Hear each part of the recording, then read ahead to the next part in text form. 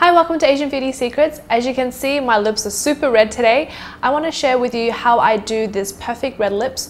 It is a technique that I sort of picked up along the way to make sure that my red lips stay on all night, but also accentuate and complement my lip shape. So I hope you keep watching. First of all, let's keep in mind that you need to have a very hydrated and smooth lips. So if you haven't seen my dry lips video, go check that out now. I'll suggest you to do that first before applying red lipstick. You can use any red lipstick you have. I have here my favorite red lipstick from Chanel and also another drugstore one from Wet n Wild just to demonstrate both would work fine. I will apply the drugstore one on top and the Chanel one on the bottom. First I will apply it straight from the bullet on the top and bottom lip. This part does not have to be particularly precise. Then grabbing a tissue, I'm going to press my lips against it so it gets rid of any excess product. After that, I'm going to reapply the lipstick from the bullet again, going over the first layer and trying my best to get within the lip line. Using the same tissue, roll down twice and press your lips again like this. This allows the color to stay on your lips longer, working almost like a stain. Now I'm going to go in with the lip liner. Here I am demonstrating both a high-end and a drugstore lip liner, which would both work fine for this look. When drawing lip line, using small strokes, make sure you draw the corners of your lips so that when you open your mouth, your lips do not look disconnected. The Cupid's bow is the most important part, so make sure you define them to suit your lip shape. Keep in mind, just like me, lips can be uneven, so you might need to draw outside of your natural lip line when necessary. Repeat for the bottom lip and again making sure you get the corners of your mouth, and you may also paint over your lips with a lip liner.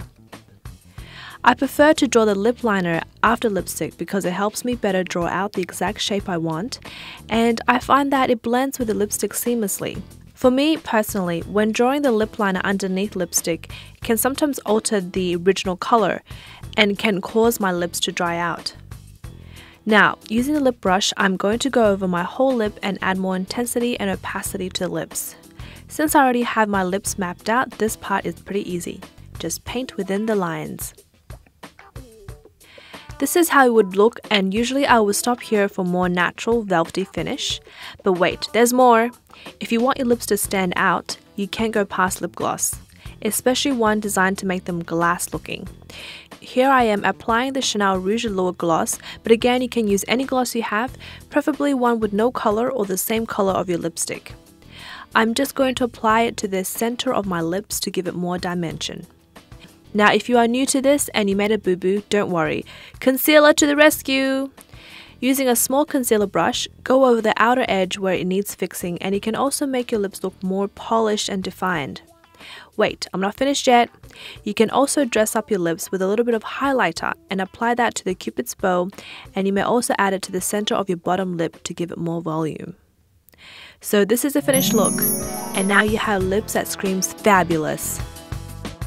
It is something that I usually wear when I'm wearing minimal to a very natural, elegant look. Something very simple on the eyes and definitely no crazy blush. So always just go for bronzer or very natural blush. Honestly, it is my cheat to look more polished than I really am. So remember, your lips need some TLC as well.